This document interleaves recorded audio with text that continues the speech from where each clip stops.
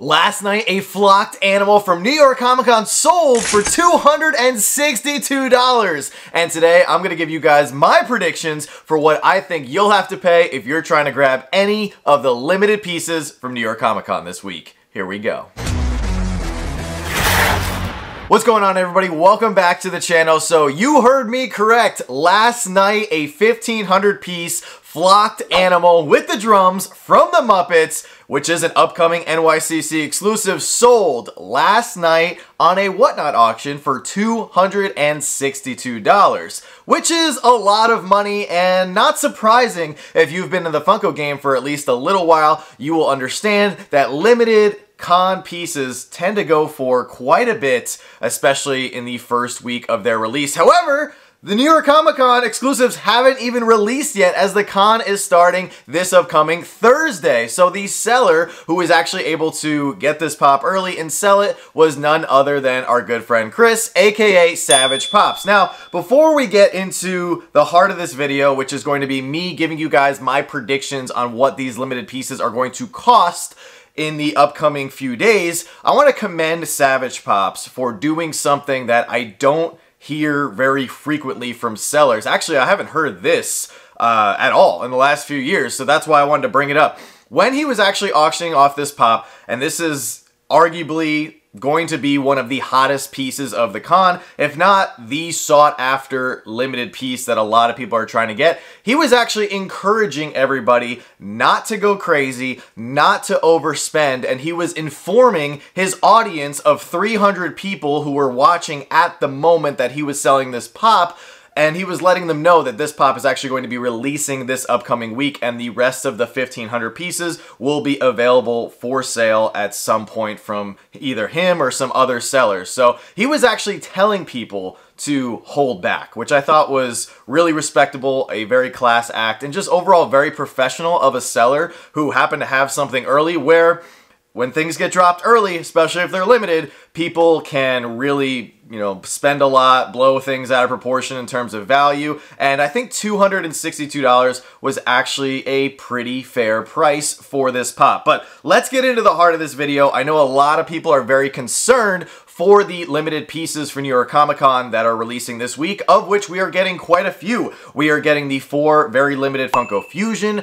limited pieces. We're getting, of course, the flocked animal. We're also getting the Wolverine metallic, which is going to be with that Loungefly bag in the combo. And then we're also getting the V-Friends pop, the Jack-O.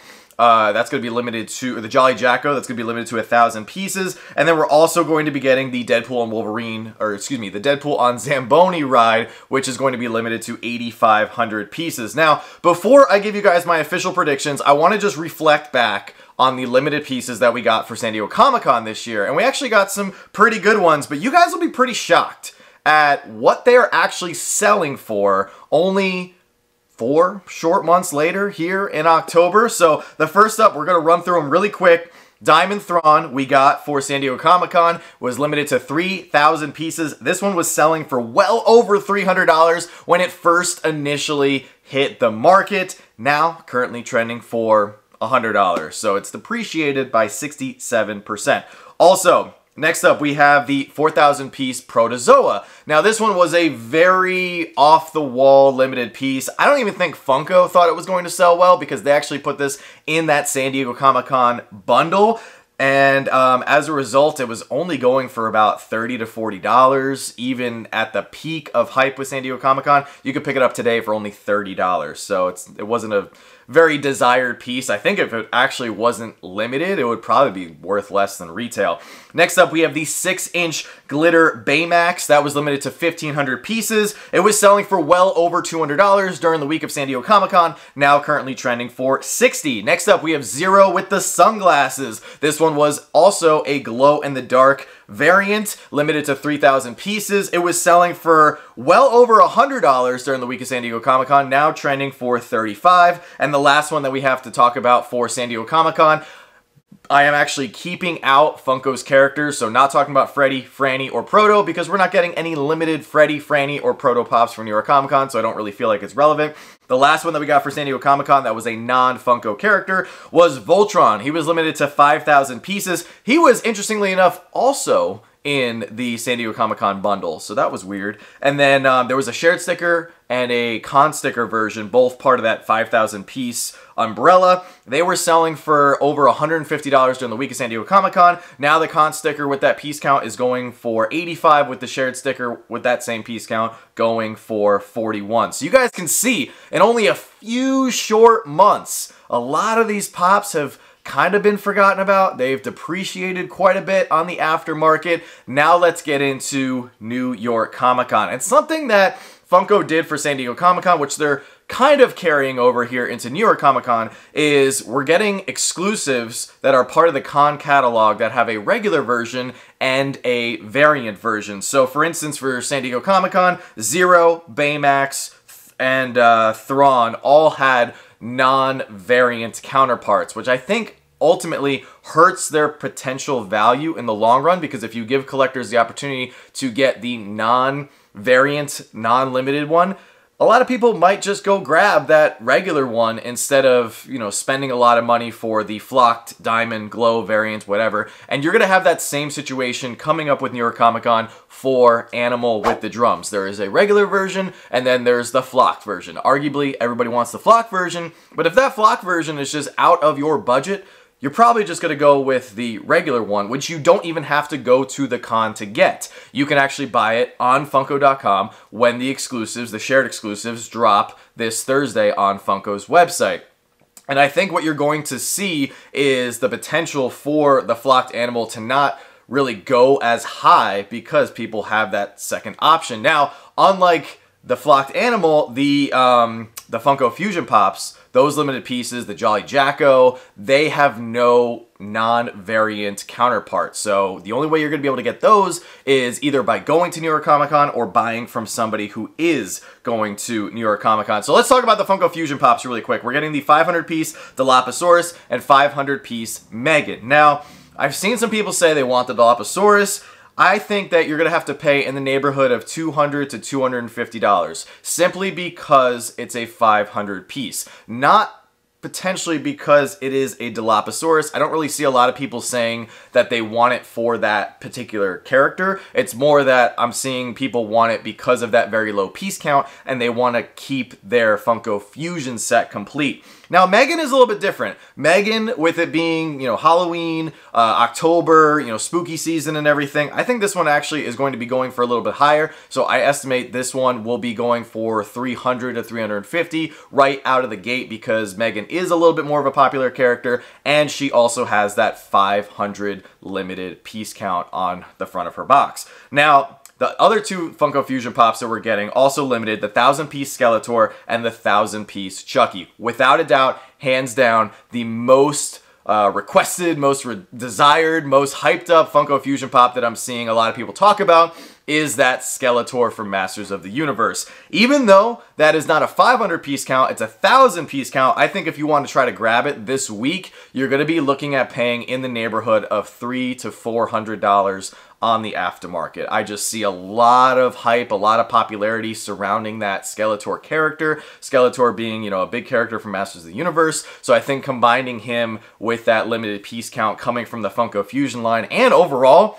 the figure just looks really good. I think you're going to have to pay a lot for that one. The next one up and the last one part of that quadruple limited Funko Fusion set is Chucky. Chucky is also very popular, and I think you're going to be looking at $250 to $300 right out of the gate. Now, I'm not talking long term. I am just talking about in the next 7 to 30 days. That's what I think these pops are going to be trending for, with the high end, of course, within the next 7 days. And then, you know, at the end of this 30-day window, I think you're going to see some pretty big dips in value. But the next thing that I want to talk about really quick in regards to the limited pieces is the Deadpool on Zamboni and the Wolverine with the Loungefly bag. These are actually both dropping on Funko's website. So I don't think they're going to be trending for much above retail. If anything, they might be trending below retail until they sell out, just because they're available to everybody. You don't actually have to go to the con. You don't have to pay somebody who went to the con to get these. I'm going to be doing that. I'm going to New York Comic Con, and I'm still going to go on my phone and buy the Deadpool and Zamboni for my collection on Funko's website, because I don't have to stand in line. I don't have to pay anybody, and I think Funko should do that. I think there should be limited pieces that are exclusive to the con, but also have a few limited pieces that are available to everyone to purchase on Funko's website.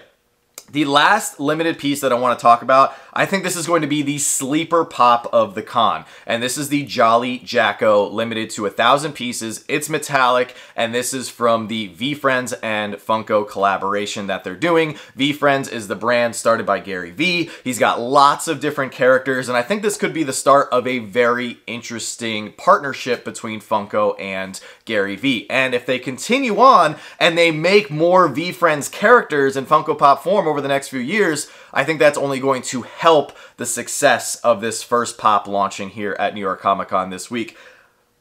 I might be crazy, I might be really off the mark, but I think this pop is going to be selling for $300 plus this week right out of the gate. I think just because Gary V has such a strong following. I'm a huge Gary V fan. I actually tried to get his pop. I put in for the lottery. I was not selected, unfortunately. But I think just with him being so successful and so well-known on his own, and then the fact that you have a only 1,000 piece pop, I think this pop is going to be very desired by a lot of Gary V fans and followers of his. And then you're going to have a few Funko people who might cross over with that are also going to try to get it. But I think a lot of Funko collectors just might not understand the importance or the significance of this pop, so it's okay. This pop is not necessarily marketed towards you, although it's definitely a really cool character. Once again, goes with the spooky season theme, but I think you're going to see a lot of Gary V fanatics, V-Friends fans going to be trying to get this, not just for their collection, but just to have, because it is the first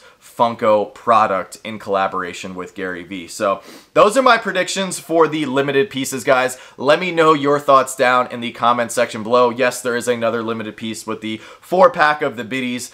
I don't think the biddies are going to be anything valuable long term, even though we are going to try to get them. I don't think they'll be valued much well over retail. But since today is Monday, it is time for our weekly Monday Motivation segment. Every single week here on the channel, I like to bring you guys a small piece of Monday Motivation to help kickstart your week and get you through the toughest day of the week, which is typically Monday. A lot of hype this week for New York Comic Con, and as you guys can probably tell by my quick breakdown of all the limited pieces and my predictions, it will greatly benefit you as a buyer and collector in this space to wait, of course, to wait, not let FOMO get the best of you. That is something that we have talked about time and time again here on this channel, and I know in the long run, it's actually saved people quite a bit of money. However, today's Monday Motivation is not directed at most of you guys watching as collectors and buyers this week. My Monday Motivation is actually directed towards sellers, resellers, flippers, scalpers, whatever you classify yourself as, anyone going to New York Comic Con with the intention of standing in line, buying pops from the booth, and then selling them to people, collectors on the aftermarket.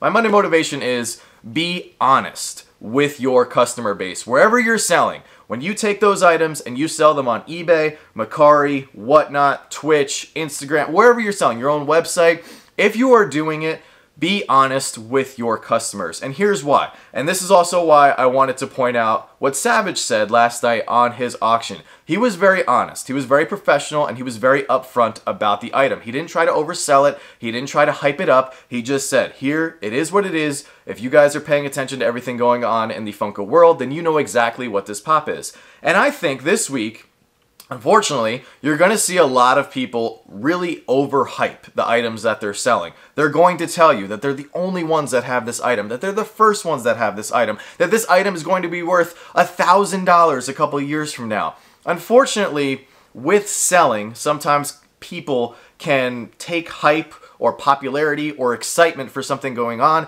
and they can kind of misconstrue it to benefit them financially. And I think, as a reseller myself, I think honesty goes a long way with your customers and your fan base. If you are honest and upfront and realistic to your buyers or whoever is purchasing your products and say, hey, this is the 1,500 piece flocked animal from the Muppets. There aren't that many Muppets Pops. Muppets Pops are very desirable. This one is actually the first animal where he actually has his drum set. Those are all realistic facts that you can say while selling that pop. This is only 1,500 pieces. That is true. There's only 1,500 pieces of this pop. But yelling at your audience and telling them, hey, this pop is going to be worth, $1,000 from now. Hey, this pop just sold for $800 in somebody else's stream. Those are not things that need to be said because you are unfortunately just spewing rumors or inaccurate facts about the item. People are excited about New York Comic Con. They're excited to buy the items if you are lucky to have them in hand first. There is plenty of money to be made. If you buy an item for $15 and you can sell it for $262, well, I think you've made a pretty good profit margin. There's no reason to overdo it because what I've been seeing with the cons these past couple years and the popularity of platforms like Whatnot and eBay Live and all these selling platforms where you can actually live sell your items, I'm seeing a lot of people spend a lot of money to travel to these cons and get these items and then bring them to their account on one of these live selling platforms. There's nothing wrong with that. That's awesome. However, don't just focus on New York Comic Con. Think about the weeks ahead. Think about the months ahead, because if you attract a customer this week, wouldn't you rather have them come buy a pop from you every single week for the rest of the year and not just overspend on a pop this week and then never come back because they're upset that they overpaid or they're upset at something you said? You got to think about it long term. And I think honesty, being realistic, and giving people, actual honest answers when it comes to these items, I think it really goes a long way with people in this community. So just keep that in mind. You have every right to hype up and, get excited about the items you're selling. We're very excited for New York Comic Con, but just keep what Savage said in the back of your mind. Keep realistic facts on the table, and I think you'll have a very positive experience. So guys, that's going to do it for today's video. If you enjoyed, hit that like button, subscribe if you're new, and definitely subscribe so you don't miss out on all of our upcoming NYCC content. As always, don't stop shooting until you score, and we'll see you guys very soon.